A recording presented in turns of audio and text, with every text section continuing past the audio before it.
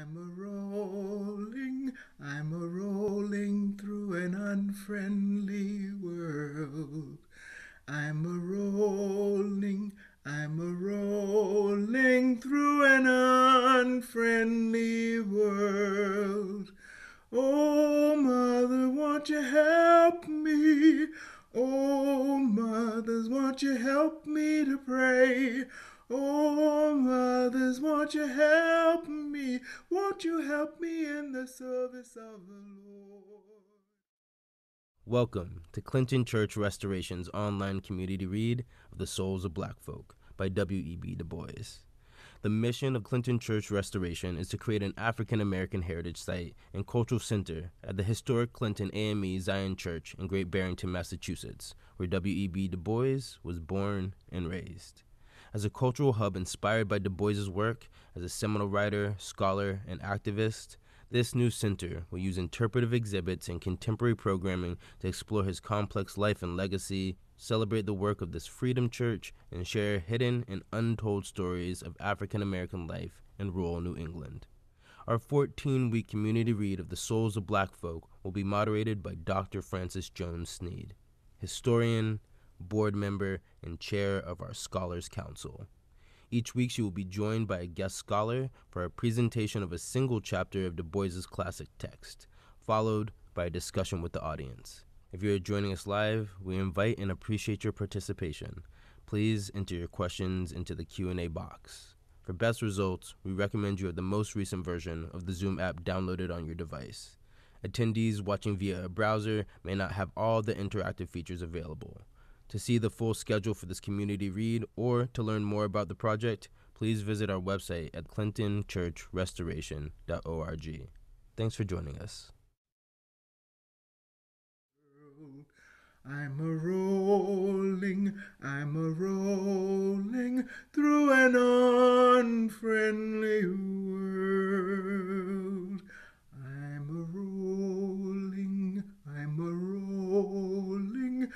a rolling through an unfriendly world. I'm a rolling through an unfriendly world. Good evening, and welcome to our 9th session of the community reading of W.E.B. Du Bois's The Souls of Black Folk. We are pleased to have with us this evening Dr. Dolan Hubbard. Dr. Hubbard is a retired professor and chairperson of the Department of English and Language Arts at Morgan State University in Baltimore. He is the author of The Souls of Black Folk, 100 Years Later, and other titles. He has been the recipient of fellowships from Harvard University, where he was a Ford Foundation Fellow at the W.E.B. Du Bois Institute. We will begin with remarks from Dr. Hubbard, followed by your questions. Please feel free to put your questions in the Q&A box at the bottom of your screen at any time. Welcome, Professor Hubbard. We're pleased to have you here. Good evening. I'm glad to be here, and I want to say what a blessing and what an honor to be invited by Dr. Francis Jones-Sneed and other members of the Clinton Church Restoration Committee. I first learned of Du Bois when I went to Winston-Salem State University as an instructor. Wasn't even dreaming about earning a doctorate. And I met him in Black Writers in America, the historic anthology of Black literature. And when I came to Baltimore about 21 years ago, I found out, to quote Toni Morrison, quiet as it's been said, Du Bois and his wife lived in Baltimore about 10 to 12 years in the late 40s, early 50s. Their daughter taught high school in Baltimore. Yes. My topic this evening of the sons of master and man. Chapter 9 was originally titled The Relation of Negroes to Whites in the South, and it was published in 1901. And I have subtitled this as Civilization and Its Discontent. Chapter 9 is informed, though it's not present in the chapter, by one of the most striking words in Du Bois's vocabulary, and that is riddle. And we will talk about riddle and other keywords: riddle, civilization, and parable, and how they are woven through this. And I should add a fourth word, and that is Janus, because this chapter, if you know anything about Roman god Janus, whom some people say January is named for, but Janus is reputedly can look forward and backwards. So in chapter 9, Du Bois looks both forward back to the beginning of the Souls of Black folks and towards the end of the Souls of Black folk. And we can go to the second slide. I call it Du Bois in the Shakespearean interrogatory. And by that, I simply mean that I go back to Hamlet, you know, to be or not to be. That's the Shakespearean interrogatory. Because you want to know, and I want to know, who are the sons, who is the master, and who is the man in a society by state sanction, at least when Du Bois was writing this at the turn of the century, in a society that was state sanctioned laws that you lived in a world that were black and white. And as I talk about this, sort of a parallel text, if you want to look for a parallel text, I would make the argument is Toni Morrison's The Bluest Eye, that I have a little bit more to say about it. Because in a world where that is divided into black and white, who is the master, who is the man, and who is the son? And let me just leave that for one moment, because I do want to talk about the word civilization. Du Bois mentioned civilization, and civilization was an ideologically loaded term, because implicit in civilization is a hierarchy. Who is advantaged and who is disadvantaged? So the master will be the man of the house. The son, it says sons. One son we know would be his white son, and he would what? Benefit from ascending patriarchy. So when his father dies, he gets the benefits, and what am I trying to say? The money passes from the father's generation to the son. But the black son, he has a descendant patriarchy. He doesn't receive any of those benefits. He doesn't inherit anything except what? More fear and dread and pain. So now you understand why Du Bois just titled chapter 9 of the Son of Master and Man. And this brings in the word I mentioned earlier, a parable. A parable takes place in time and across time, because a parable is basically an ethical issue in many ways, or a challenging issue, because one is confronted with something, and and then situational ethics, how do you respond? And arguably the most famous parable in the Christian world is the Good Samaritan, with its own question: who is my neighbor? Or you can reverse the question: to whom am I a neighbor to? So these are in the background. We're talking about civilization.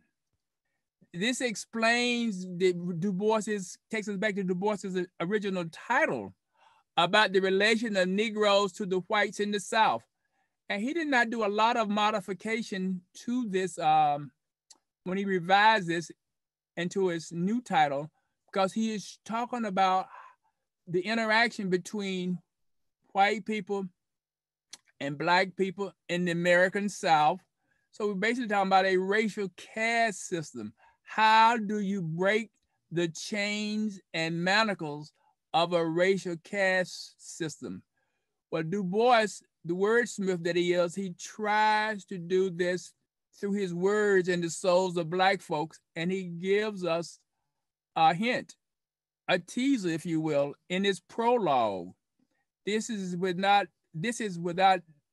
without interest to you, gentle reader. The gentle reader is his sort of straw man. This person, he's going on a tour across the American South, and his goal is what? Try to humanize Black people. And the greater moral issue is to say to America, you need to live up to the promise of your august national documents, namely Thomas Jefferson's Declaration of Independence, and then the Constitution, what we have in our laws. So what Du Bois says, and let me see, he talked in looking at the four groups. I've lost my words, but there's the contacts. There's four forms of the contact. There is social, there is economic, and I cannot see the slide before me. I just see on my screen it says this meeting has been, okay, I see it now, the world old philosophy, yes, about the contacts of the whites and the blacks. So there's, his main thing is there is largely almost no meaningful contact. There's almost no meaningful contact as far as sincere contact to help the communities grow together. So Du Bois speaks to this addresses this from the standpoint of, if we can make sense out of this, if the best of the Black people and the best of the white people could get together, then we could reach some understanding and move both communities forward, and we will move people out of their fixed position. See, that's the parable.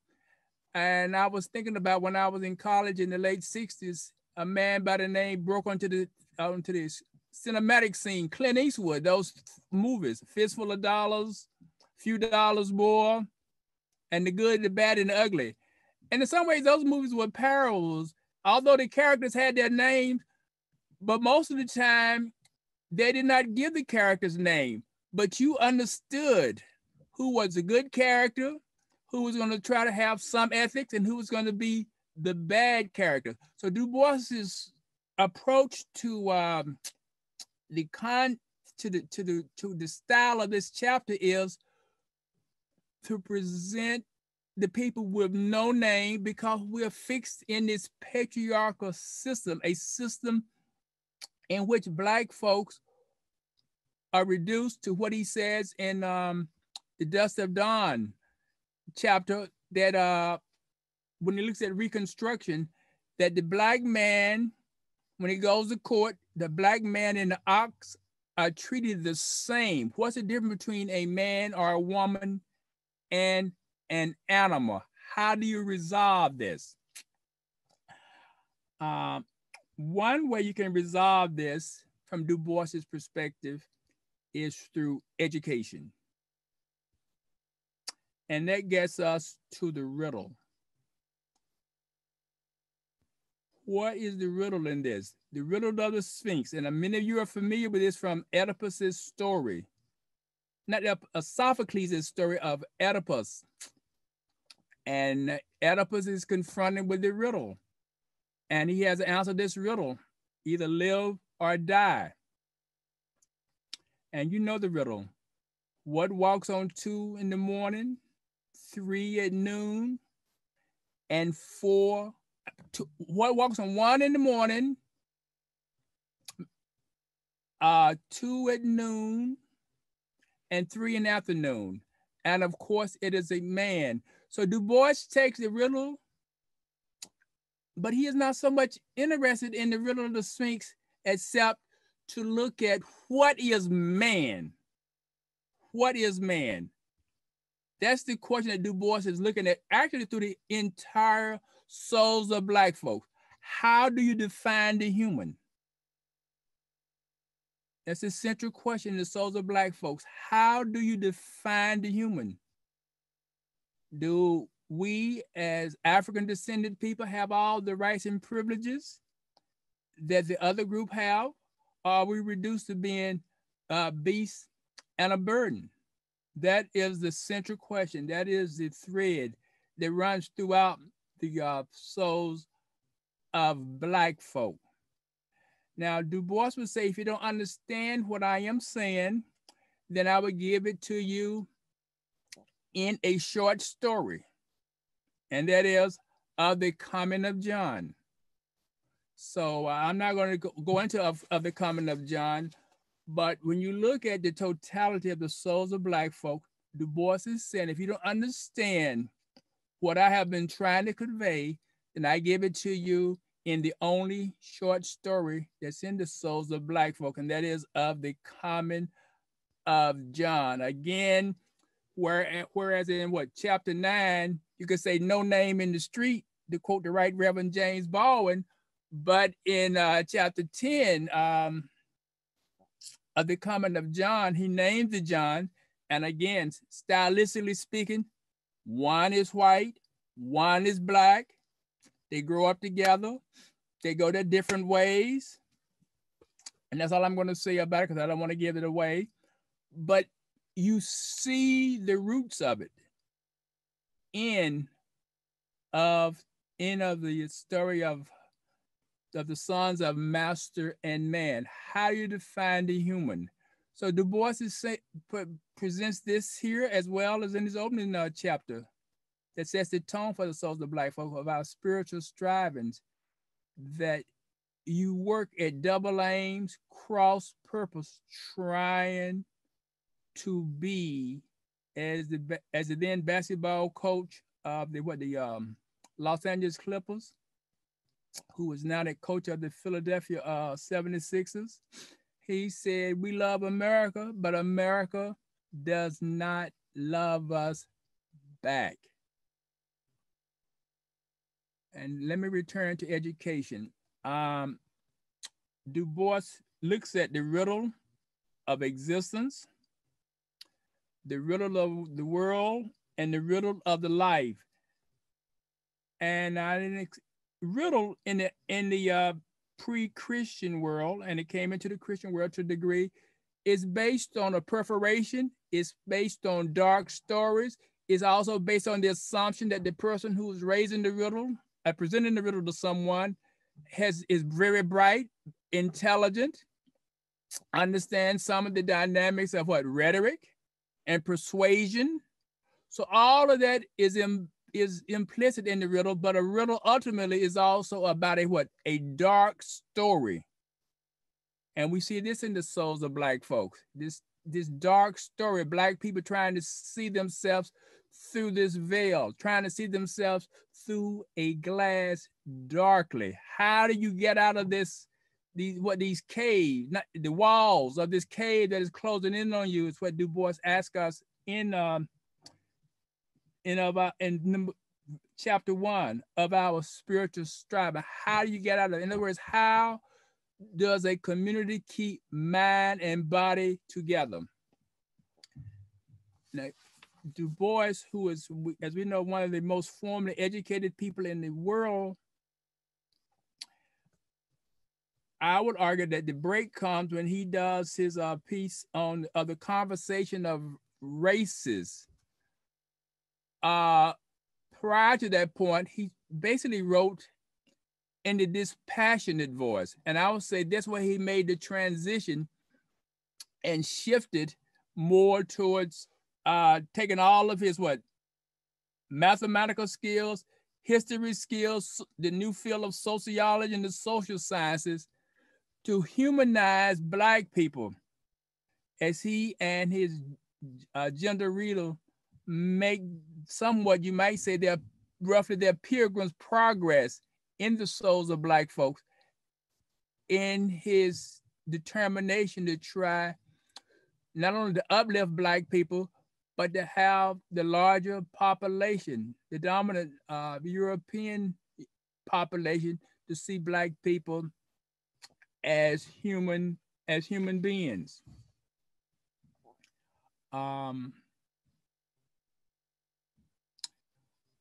But for Du Bois, when the ultimate riddle is for Du Bois is education of Black people. Rather than the industrial education where you're trained to basically be what? Have an inferior education. Du Bois always has his mind on the Washington, who is the major proponent of industrial education. And I should be abundantly clear on one point. Du Bois is not against people being brick masons, industrial traders, we would say today. Du Bois's fundamental complaint is, and looking back to what the education in the world of Plato and Aristotle, Plato, Aristotle, and Socrates. This is his sort of intellectual yardstick, measuring stick, when he is thinking about education. That if we have Black children who have the ability to run faster, jump higher, then they should not be denied that. And so that's why Du Bois, he doesn't call out Booker T. Washington by name anymore, but in this chapter and other chapters, implicitly, when he's talking about education, is always on his mind. The riddle of existence for Du Bois is the type of education that people received under Plato, Aristotle, Socrates. In other words, this was education primarily for, I guess we would say it's the equivalent of going to some of the better schools around in small group session, and you had the basics, what we would call today the liberal arts and the humanities. That was your fundamental foundation. In other words, we're talking about what? Education for life, lifelong living, lifelong earning. Lifelong learning, I'm sorry. So it's education for life. So Du Bois is looking for something comparable for Black students. Again, for the United States to live up to the words of its documents. And we have a slide in there on the plantation. And the reason I included that slide is the plantation. This is a romantic vision of the plantation. The plantation house, the Mississippi River, the two ladies dressed for a leisurely walk. But this grand romantic vision, it hides more than what the person sees. The dread, the pain, the monotony, doing the same thing over and over. It benefits the master, but we know the master and the family, they also live in a certain degree of what? Fear, because they never know when the enslaved may rise up against their what? The theft of their level, the theft of their labor, and their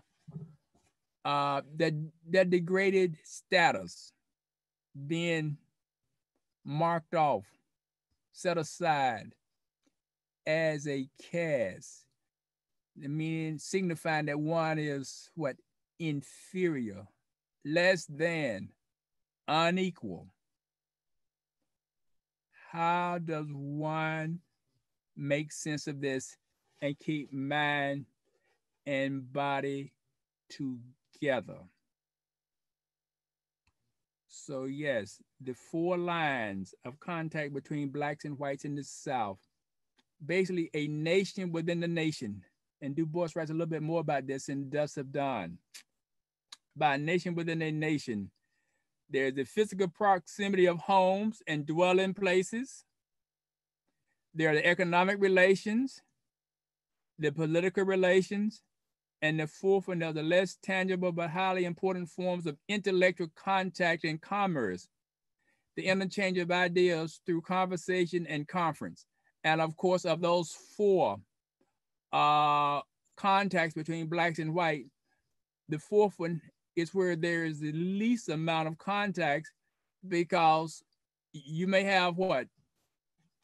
But you'll have a larger number of white people who are formally educated, and what Du Bois refers to as the good people, but certainly numerically there are fewer black people who have even the time to think about intellectual exchange and contact when you basically are assigned to do physical labor. So Du Bois wants to know, how do we break through this? And in fact, he says this term, tertium quid, it means a third thing. You're not black, you're not white, you are something else. Who are you? I will give one example from my life. I used to, a gentleman, he's gone to glory now. It was in North Carolina, in Kannapolis, North Carolina. The big mill was called Cannon. And this gentleman told me that he was a teacher, but he moonlighted in the South by coming to places like Perth Amboy, New Jersey, Jersey City, to make money during the summer. He said the wife of the cotton mill owner, the patriarch, she knew his name, but every time she saw him, he had to respond by a different name. He had to smile and take it and accept it, even though he knew that he was not the name that she called him. But what are you gonna do in a patriarchal society? Because if you respond in a negative sense, then you could be sanctioned. In concluding, let me talk about sympathy. That's the fourth term, because Du Bois concludes by talking about we need broad sympathy, meaning blacks and whites. We need to talk to each other, work together to try to resolve some of these issues. But broad sympathy has another level of meaning. For Du Bois, broad sympathy also means the education. Again, this whole idea of education is always on Du Bois's mind. So when we look at education, we're talking about broadly the humanities at their best. This is what Du Bois is talking about, to provide Black students opportunity to have some of the best education. You may want to maybe even expand it. Education plus the culture that comes with it, the social skills, the social graces. And again, as I said earlier, education for life. This is what he wants Black people to be in a position to aspire for that and to achieve it. Du Bois, in some ways, is a living testimony to what he is saying here, because he tells us in his autobiography and in Dust of Dawn that had the gentleman who was the teacher at the principal of his school in Great Barrington had another mindset. He would have directed Du Bois to another direction, but he saw that he was a very precocious student, and therefore he opened Du Bois to the languages, the Greek and Latin. Without the Greek and the Latin, he would not have any chance to have received the education that he received at Harvard. But before he got to Harvard, when he went to Fisk, the faculty was predominantly white and male, and many of those men were from New England or the Midwest with New England roots. So he was right at home academically because they had these, the standards that help him move forward. In concluding, I would say this. Let me see. Let me see if I find my page. I wrote one thing down. Du Bois. I can't find it. Du Bois. In his last riddle was talking about one day will we be able to arrive at the greater good. He knows that there's a God. He doesn't say this, but I'm going to interpret it. That is a God that sits high and looks low. So Du Bois uses the word from the world of antiquity, the world of Aristotle and Plato and Socrates, the eternal good.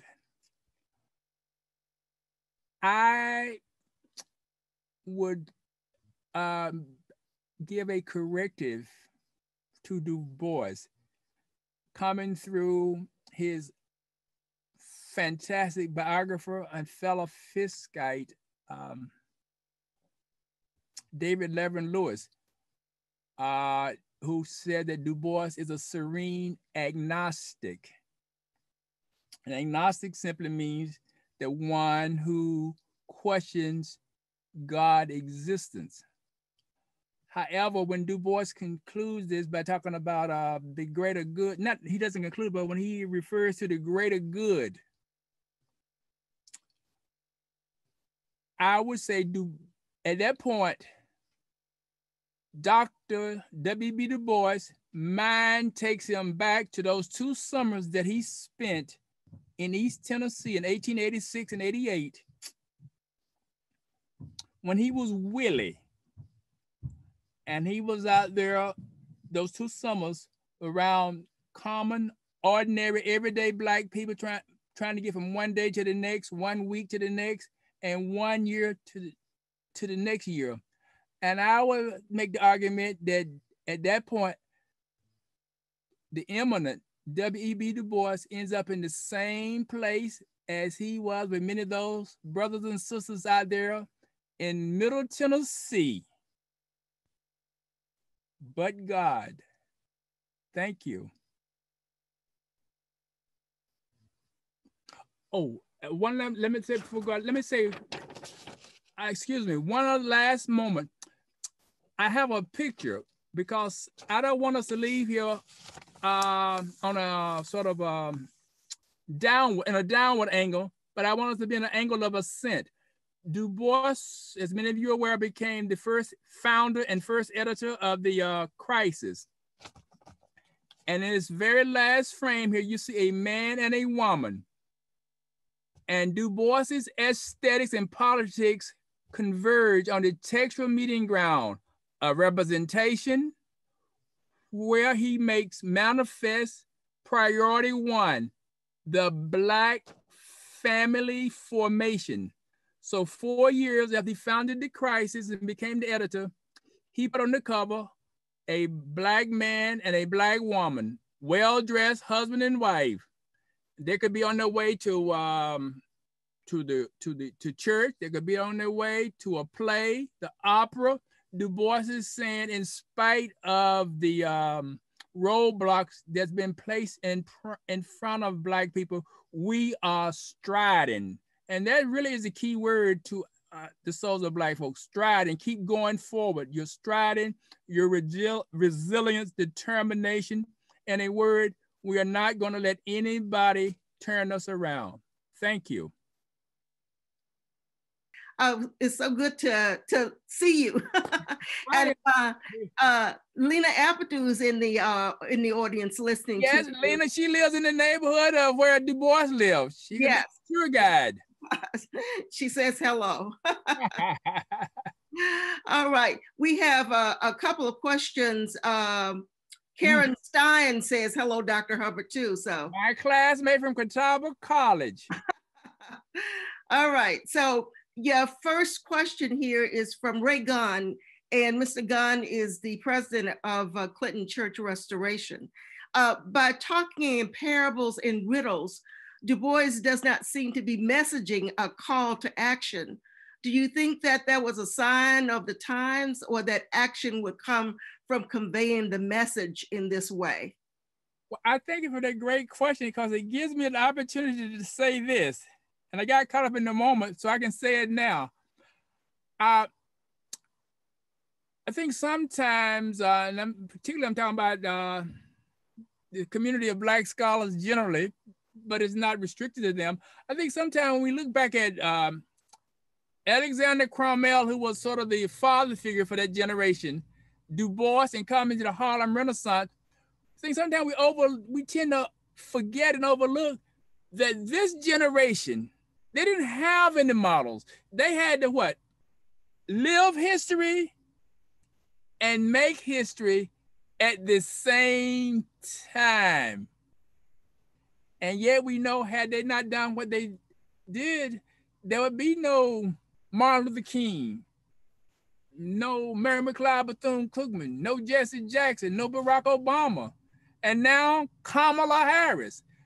So yes, sir, I would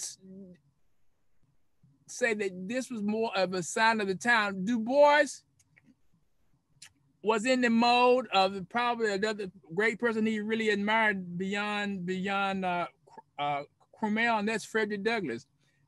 He was fighting with words, and that was his method of trying to advance the struggle and the fight for freedom. Interesting thing about Du Bois is the point that you raise is a legitimate question, but the point about Du Bois is the older he lived, the more radical he became. So that's something for us to think about when we write our memoirs. They become more radical. That's very interesting. Mr. Everett Brinsom asks, when I attended high school in Great Barrington in the 1950s, the same one that Du Bois attended, Latin was still taught. Yes. Yeah, which is important. Lou Fields asks, hello, Dr. Hubbard. Du Bois writes that racial prejudice is, quote, dangerous for the future, unquote, and also state that, quote, one of the greatest weapons is the power of the ballot, unquote. Contrast his statements with the two recent votes in Georgia and the riot Wednesday at the U.S. Capitol. Boy, what a big question that is. Yeah. Right, the struggle for the ballot. And let me say this, I'm sure some in the audience are already aware of this. The 14th Amendment, you know, to free the slaves, but yet it had in there what was it, 3 or 4 words? Unless someone has gotten on the wrong side of the state, I'm butchering it. You understand the spirit of it? For those 3 to 4 words, open the door for these Southerners who are angry to see their property walking around free to then what? Put you back into what? Basic slavery all over again. Slavery, in fact, someone has written a book, Slavery by Another Name. And so this whole issue of repressing the vote has a long record. We are hoping and praying that the Congress will finally approve the John Lewis Voting Rights Act. Hopefully that will be among the first 3 to 5 bills that Joe Biden will approve. And if so, then we can say, hello, Stacey Abrams. You can bring 5, 6, 7, or 12 of sisters and brothers, because we need to go and vote, vote, vote, vote. In fact, in the Souls of Black Folk, Du Bois says in the chapter 1 of our spiritual strivings, let me see if I can quote it. The ballot we need more than ever, comma, else what will save us from a second slavery? Spoken by the prophet. Thank you, Dr. Hubbard. Jen Margot says, what makes you most optimistic today for equality in education? Well, let me see. Hope is always there. You know, our foreparents um, prayed in hope, and that's what Du Bois is saying to us in the Souls of Black Folks. And Du Bois, at some point, and this is why I say those 2 years that he spent in Middle Tennessee was so valuable. This is where it became a visceral thing with Willie Du Bois. I quoted Shakespeare at the beginning. I'm gonna quote Shakespeare again. This became interred in his bone about what it means to be Black. And Du Bois never forgot that. And that, I would say, the spirit was with Du Bois when he wrote The Souls of Black Folks. Yes, if you want to say he was an agnostic, I had no problem with that. But I'll make this argument: the Du Bois who wrote The Souls of Black Folks was not the agnostic. The one who wrote those other, what, about 18 to 19 books. But this Du Bois was living through the experience of what happened out there. And this is what made him determined. In fact, he said, when he went from Fisk to Harvard, he went as a Negro. And when he said he was at Harvard, he said he went through Harvard, but not to Harvard. He was in the right mind. And when I was doing my research on him at the University of Massachusetts Library, I need to find this in my notes.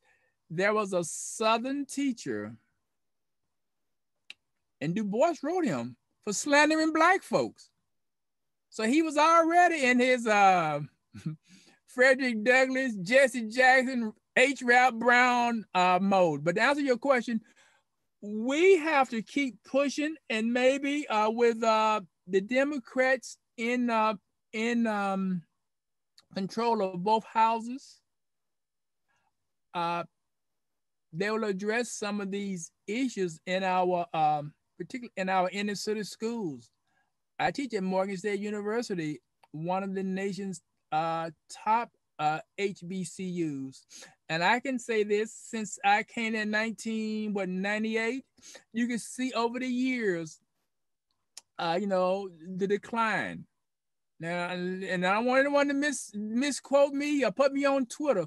We have some excellent students, but what I mean by you can see the decline at the Morgan and other HBCUs, when students come to school, if they're coming to Morgan or Florida A&M, Howard, Southern University, if they want to be in the engineering program, the sciences, the School of Business, these kids, these young people, our future, let me put it that way, they generally have what? They're generally high achievers, so they have self-identified. So what about the students in other areas? That's what I'm talking about, where you see this sort of the pain, the academic unreadiness that many of these students have suffered coming through our urban schools, our inner city schools. I did an op-ed or a piece several years ago that about 50% of our students don't make it from the time they get to the first grade to the 12th grade in many of these inner city schools. We've got to do our best to save our future, because they are our future. And yes, at Morgan, we take many of these students. They come in, We get them ready. I have a one of my former students. I was teaching a class, was it 2 years ago? The language, the literature of the civil rights movement. And when she got a midterm, she was an English major. It's a small class, about maybe 5 English majors, about 6 students from, because they take it for the general education credit. And she looked at me and she was very elated, like I give her credit, but she wanted to know, why did she get either that C or D at midterm? So I said, what do you want to do when you grow up? And she said, I would like to teach at a university. And I said, lady, you need to get ready.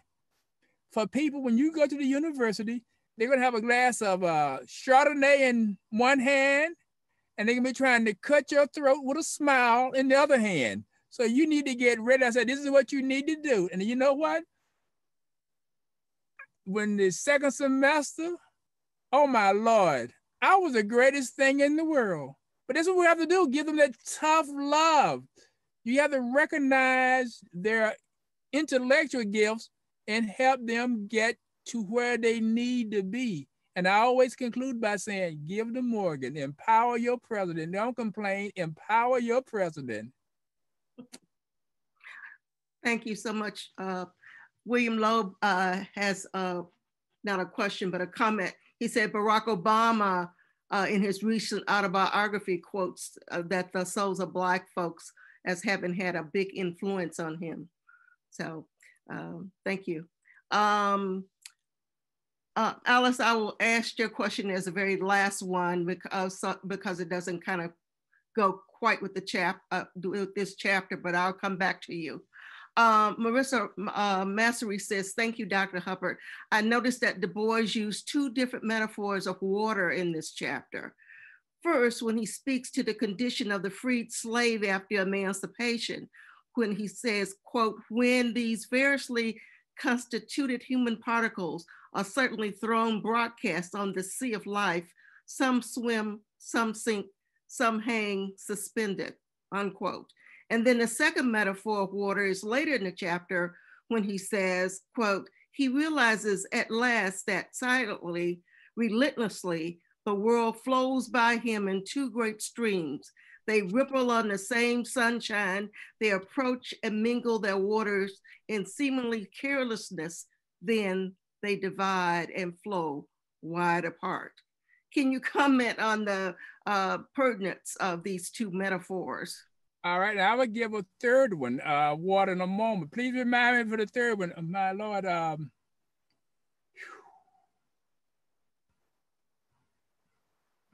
My first reaction is, what is the value, of Black life? That's what comes into my head initially. Can you read that first one again, please?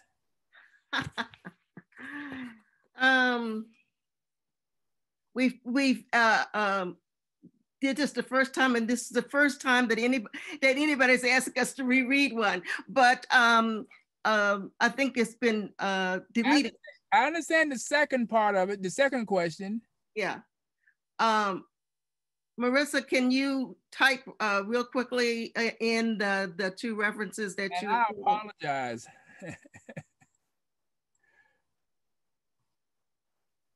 We all should be reading from the same text, like the Dover Thrift edition is the cheaper edition that, you can kind of pick up. And so yes, that's the one that we recommend everybody kind of pick up so that we'll be on the same page. When these variously constituted human particles are certainly thrown broadcast on the sea of life, some swim, some sink, some hang suspended. Yes. And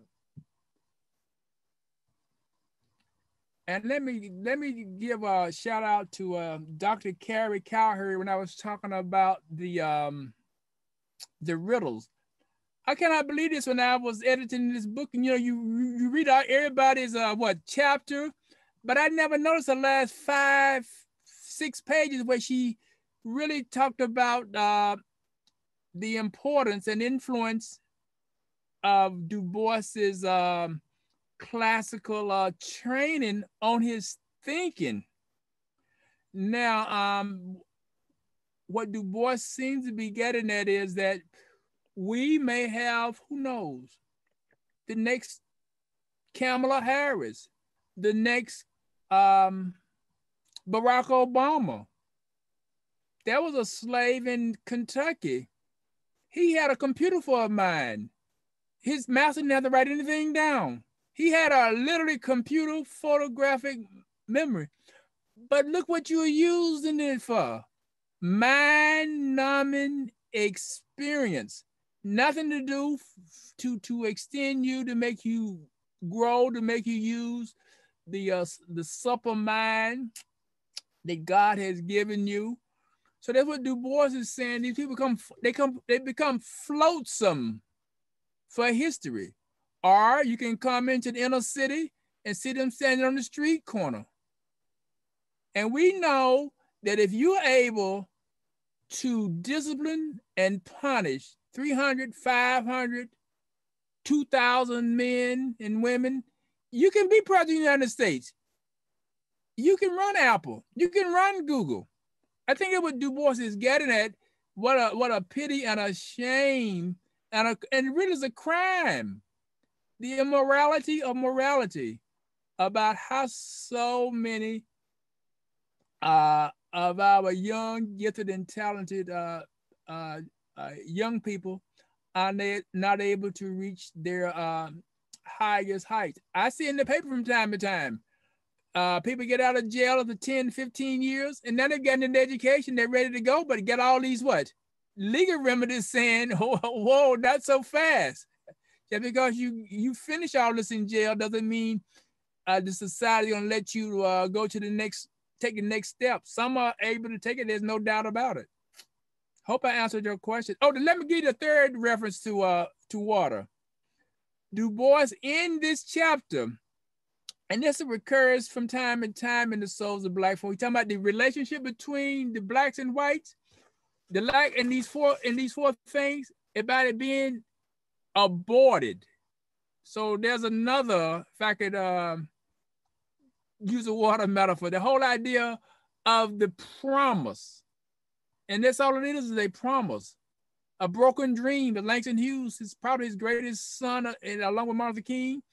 You know, what happens, hold fast to dreams.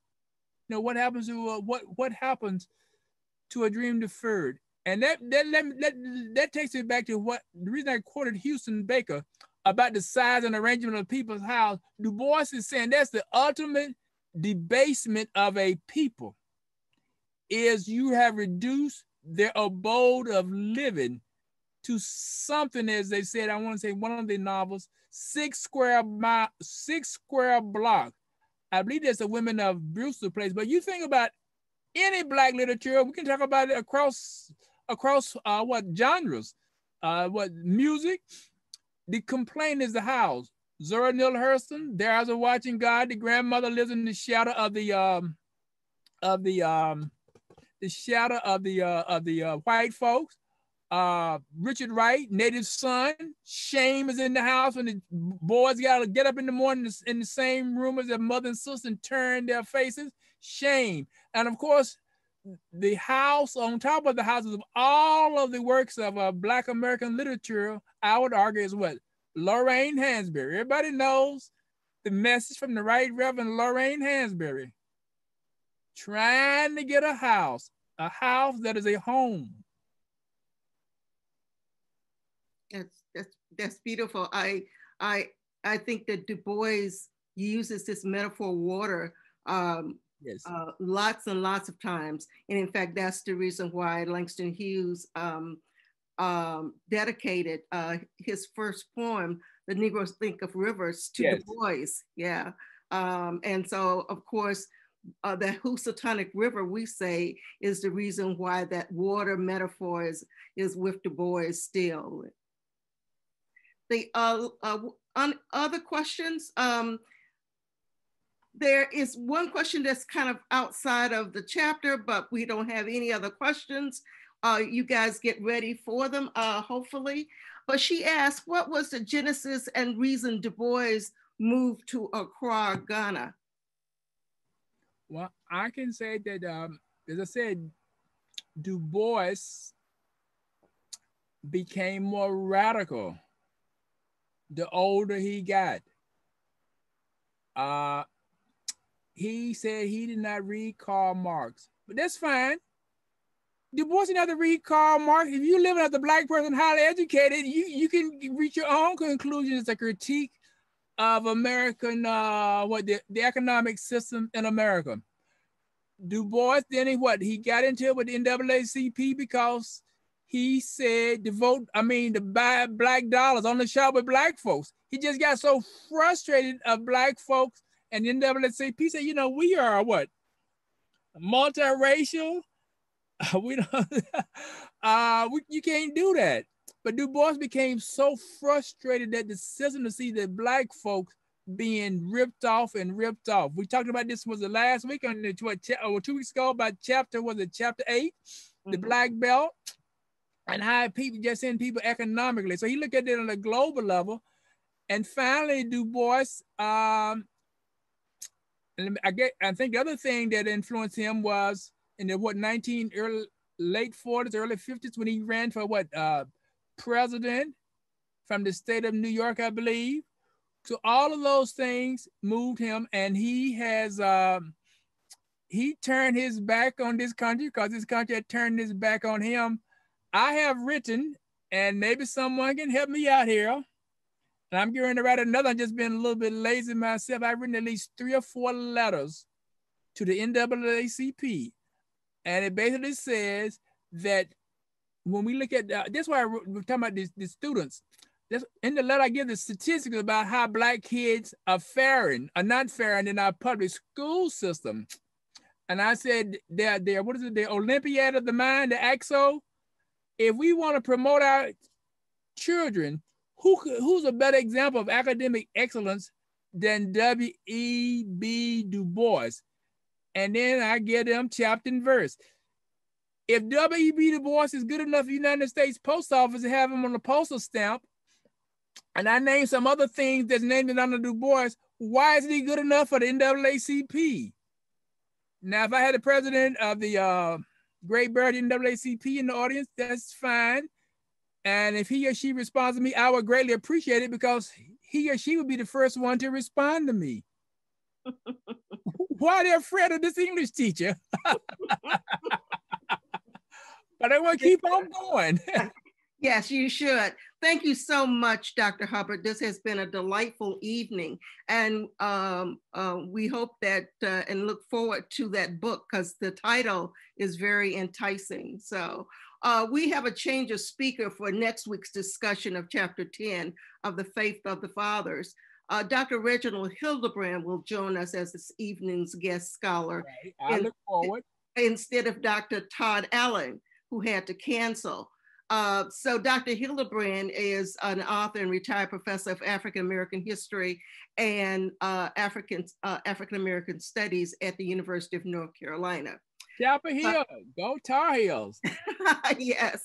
So thank you so much again. And stay with us for a beautiful short film about the Berkshires, rich Black history, and a little bit about the Clinton Church Restoration Project, featuring vocals by Wanda Houston, and thanks to Silo Media and many others who made this film possible. Lift every voice and sing till earth and heaven ring with the harmonies of liberty. Let our rejoicing rise high as the listening skies. Let it resound loud as the rolling sea. Hello, I'm Ray Gunn, chairman of the Clinton Church Restoration Project. We are creating a nonprofit center for African American history and culture at the historic Clinton A.M.E. Zion Church in Great Barrington, which I attended for over 70 years. The Berkshires are rich with black history that is little known and sometimes misunderstood. For example, my ancestor, Agrippa Hull, served in the Revolutionary War and was the largest black landowner in Stockbridge. Once completed, our center will tell his story and those of W.E.B. Du Bois, Reverend Esther Dozier, and many more. Please help by donating to this historic project. We need your support. Thank you. Oh, freedom. Oh, freedom. Oh, freedom over me. And before I'd be a slave, I'll be buried in my grave and go home to my Lord and be free.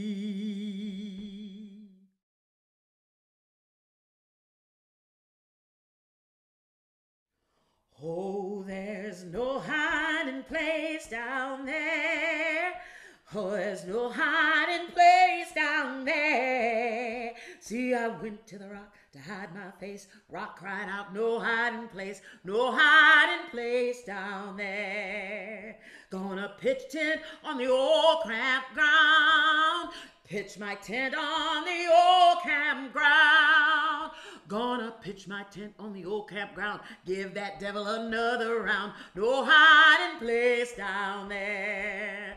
See, there's no hiding place down there. Oh, there's no hiding place down there. See, went to the rock to hide my face. Rock cried out, no hiding place down there. No hiding place down there. Oh, there's no hiding place down there.